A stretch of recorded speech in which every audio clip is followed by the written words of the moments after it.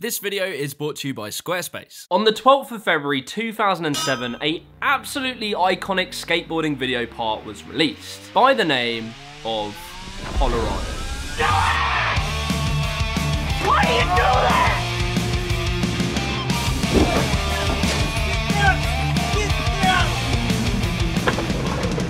This 3-minute video would show the world a combination of parkour and skateboarding unlike anything we've ever seen before.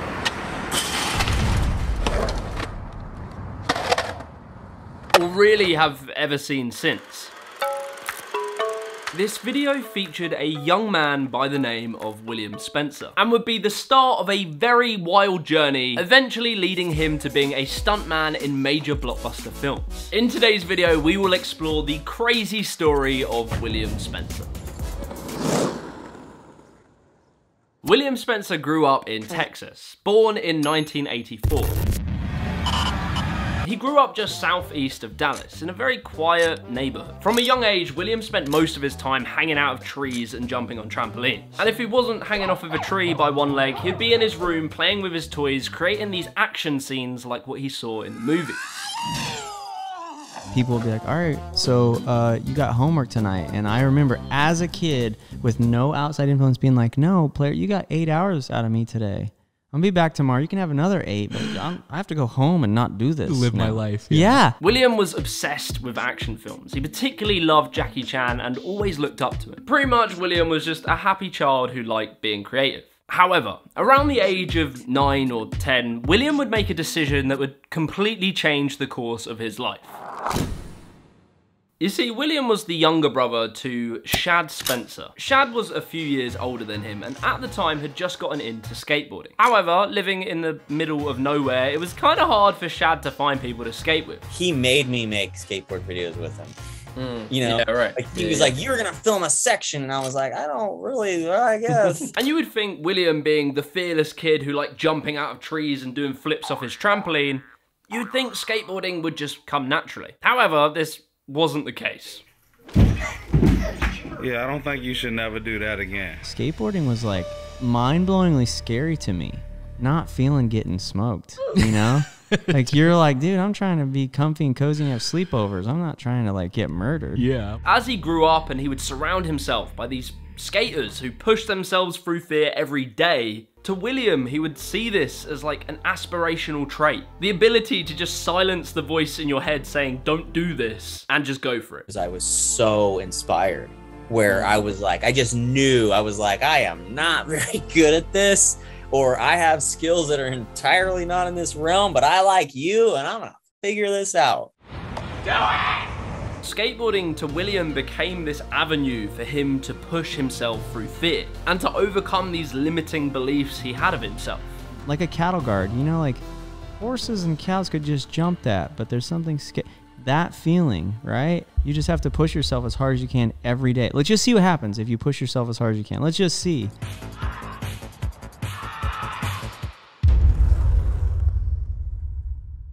Before we continue, a massive thank you to Squarespace for sponsoring today's video. If you're looking to build a high-quality professional website for your business, your brand, whatever, Squarespace has you covered. What makes Squarespace so good is that it's so intuitive and easy to use. With endless templates to choose from and a ton of additional features, why would you not use Squarespace? It's honestly the best platform I've ever used for making a website. It's affordable and it's very simple to use. You don't need to be an expert, you can just pick it up and figure it out pretty quickly. It has built-in things like e-commerce, appointment booking, members-only content, and lots more. You can really just do it all within Squarespace and you don't have to hire someone to do it. So be sure to head over to squarespace.com to start your free trial. And to get 10% off your first purchase of a website or a domain, use the code JimmyTheGiant. Anyway, back to the video. His older brother Shad had actually become a very well-respected skateboarder. But it was around 2005 when a very important video would be released. Now this video was released for Advocate Skateboards. And in this video we would see Shad doing some cool stuff. I mean, he was a good skater. But it wasn't Shad that stood out in this video. Someone else definitely stole the show. And that someone was William Spencer.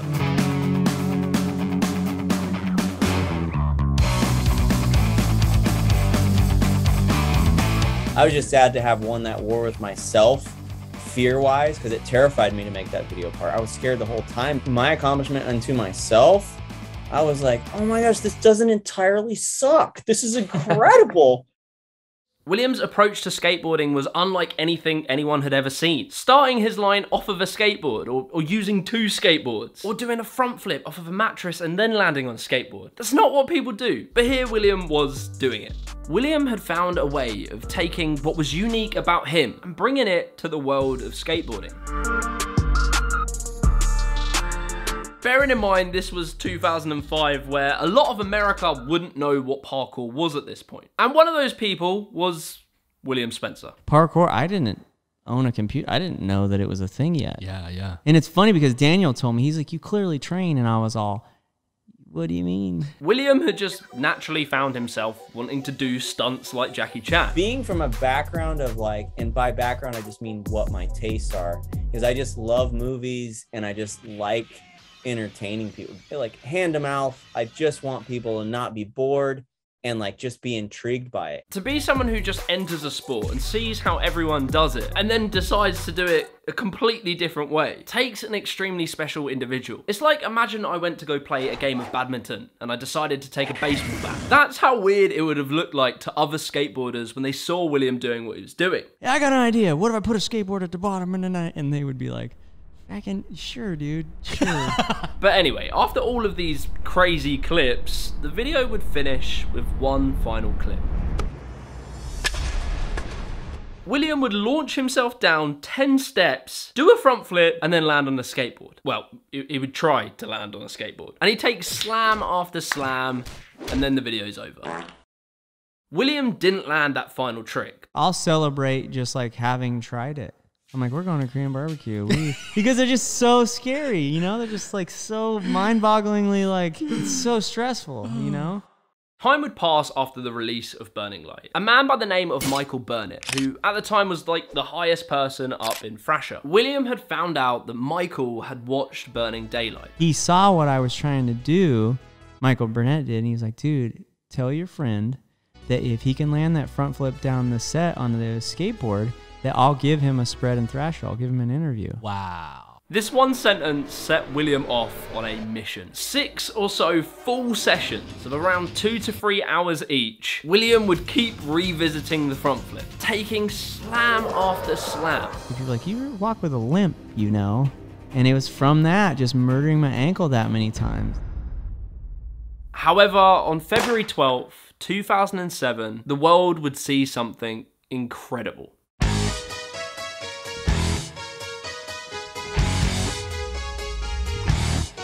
A video uploaded to the Denver Shop YouTube channel under the name Hollerado. Hollerado is just one of them videos. A video to me that represents an era in my life and just pop culture in general. This whole video is just full of iconic moments. The car slide, switching boards, the skateboard arm jump to a fence, and then finally William lands the front flip to a skateboard.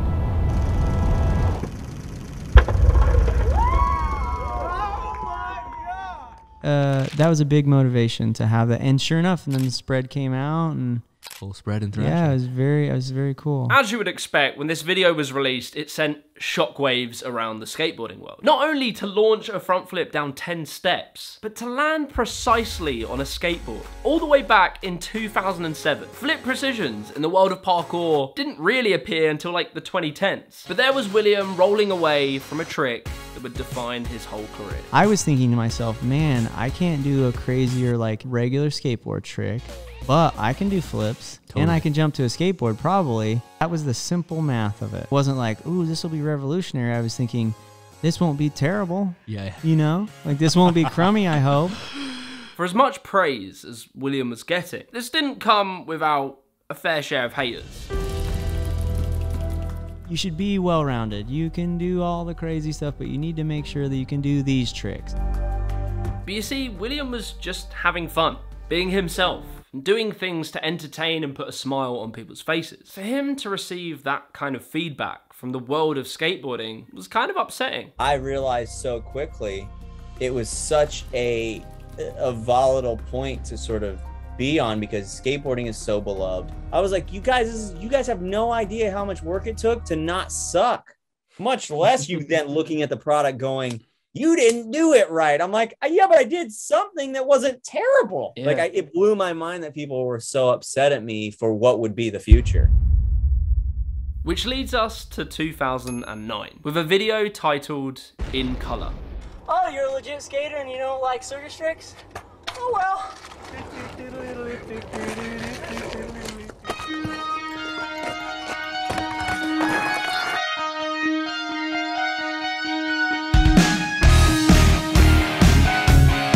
I was in California at this point, sleeping on a couch. My roommate called me in his room. He's like, hey man, have you seen this? And I was like, hey, that's me on the internet. He's like, yeah, that's a lot of views. I'm like it matters. I'm on a couch. I don't sleep in a car now. What do I care? William was undeterred to show the world his unique view of skateboarding. In this video, we see not only has William's skateboarding leveled up, his creativity leveled up, but more interestingly, his parkour had leveled up. You see, it was around this time in 2009 where William had taken trips to the UK, where he had met up and trained with some absolute legends of parkour.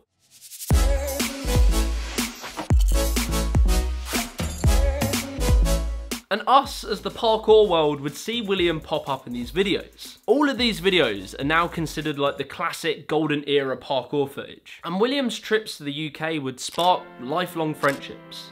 I always personally just loved seeing William in these parkour videos because he was so clearly a skateboarder and not a free runner. Just down to what you were wearing. They were wearing like baggy joggers, Kalengis, and you were in like your jeans and like your skate shoes. And I remember at the time, it was like, he is so clearly not a free runner, despite being awesome at it. The other thing of like yelling and like hyping yourself up. Yeah. But if you're at a parkour session doing that, you'd be like, what the f is that guy doing? Like, just chill out. Like, Danny moved. But we had one more important sound we wanted you to hear.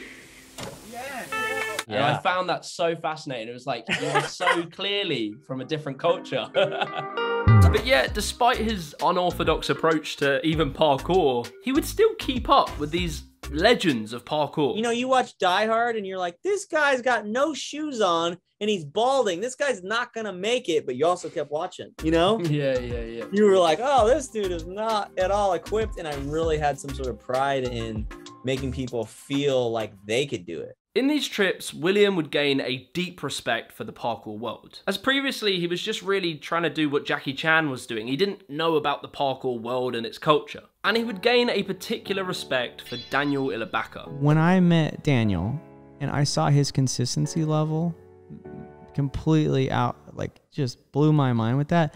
From that moment on, I started practicing where Daniel would be like, no, dude, you should just do it because you want to do it. Like, don't film it. Do it because it's awesome. From that moment on, I started practicing my consistency with things. Across the years, we would see more and more videos of William doing parkour with these freerunners. And at the same time, William had moved to LA to pursue a career as a stuntman in the movie business. As all the while, his videos were amassing millions of views on YouTube. And lots of people were starting to recognize his very unique skill set. He would get hired to do stunts in Alvin and the Chipmunks, CSI New York, Project X, and quite a few others. However, for William, there was one film that would be the absolute dream to appear in, and that was The Amazing Spider-Man.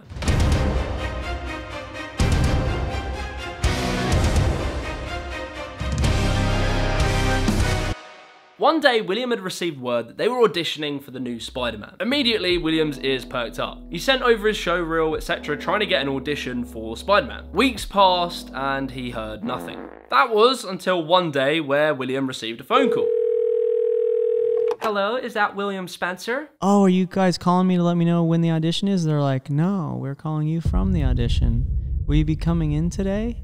Is because they emailed me to tell me when the audition was.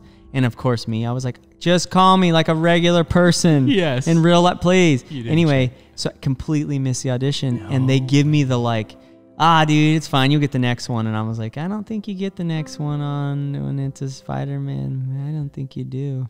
I think I blew it. But then one day, something strange happened. Andrew Garfield, who played Spider-Man, approached the stunt people that had been hired there. That he was scouring the internet and he was like, you guys, I got to tell you that for this character I've been researching and I really think it'd be really cool if Peter Parker was a skateboarder. And I know it's kind of late in the game, but I've been kind of researching people I think would be cool to do that. And so he pulls up my video at some point at lunchtime, and he's like this guy, look, this is how Spider-Man would skateboard. No way. And Ilram looks over and he's all, yeah, I tried to get him to the audition. He blew it. And it was just a crazy, weirdly fortuitous thing where Ilram's like, yeah, if you want that guy, I'll call him right now. He'll be here in 30 minutes, whatever. So somehow William had just completely wangled his way on set and was now stunting Spider-Man as special request from Andrew Garfield. And apparently Andrew Garfield was so taken by William that people on set had noticed that Andrew had started taking on William's mannerisms in the role of Spider-Man. But I just know that from friends of mine that were on the set, a lot of them like to allude to the fact that they feel like Andrew was copying your mannerisms. Dude. Well, to be the character. He has this very kind of, this very teenage mood as him, which I wanted to kind of steal. It was deeply flattering, but at that time I was like slightly less comfortable with myself than I am now. So of course I was like, shut up, that's a stupid idea. Yeah, right. Don't say it like that. William's stunt work in The Amazing Spider-Man had definitely solidified his career in the film world. He would stunt The Amazing Spider-Man 2, he would go on to do Cobra Kai, Walking Dead, Tenet, and a ton of other films. For this young skater who never wanted to be put in a box, forced to do things a certain way, who had dropped out of college and was forced to find his own way through life, he delved so deeply into the things that were just naturally enjoyable for him. He would follow his passions as and when they came, leading to these incredible experiences and memories, revolutionizing skateboarding, and eventually stunted Spider-Man.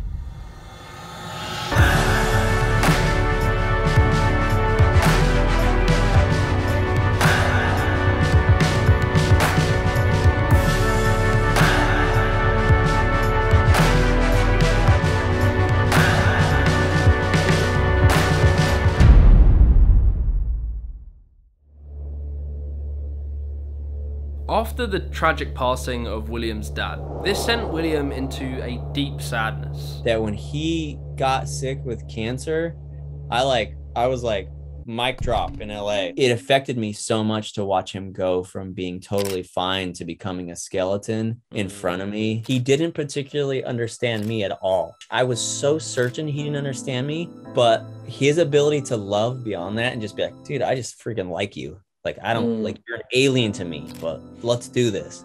Awesome.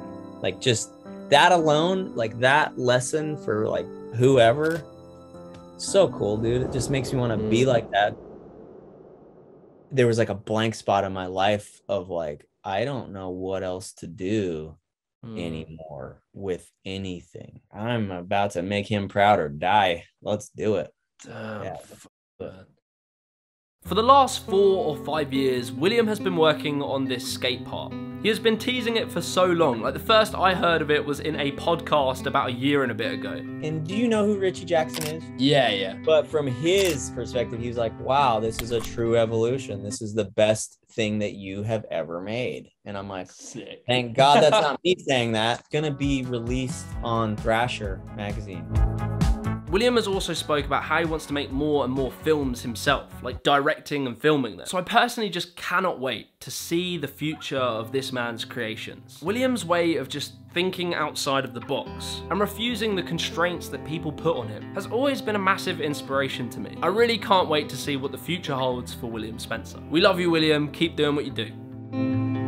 If you enjoyed this video, be sure to leave a like and subscribe to the channel. I've just released a new line of clothes and there's a ton of merchandise on jimmythegiant.co.uk. You can massively help support what I do by picking something up there, using the sponsored link below, or supporting me on Patreon. Peace.